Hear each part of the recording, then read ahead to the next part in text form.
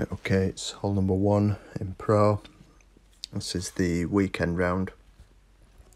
So I'm going with the POWERSLICE again on this one.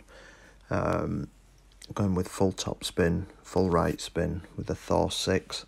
Use sort of any level Thor for this. The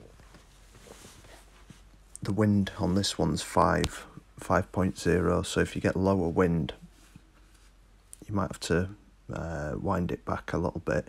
I'll show you why. So if you sort of pick the same spot that I've picked there, so at maximum extension, just past that cut of rough there, which is next to the bunker. So that's the bunker, and then there's a cut of rough, and it's just next to that.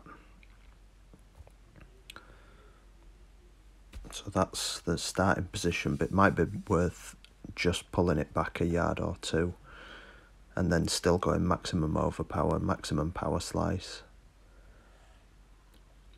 And you'll see why this is really close to hitting that rough. But it gets up there nicely, right up near the green.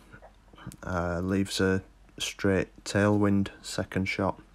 So that's pretty much unmissable. So that's hole number 1 in Pro.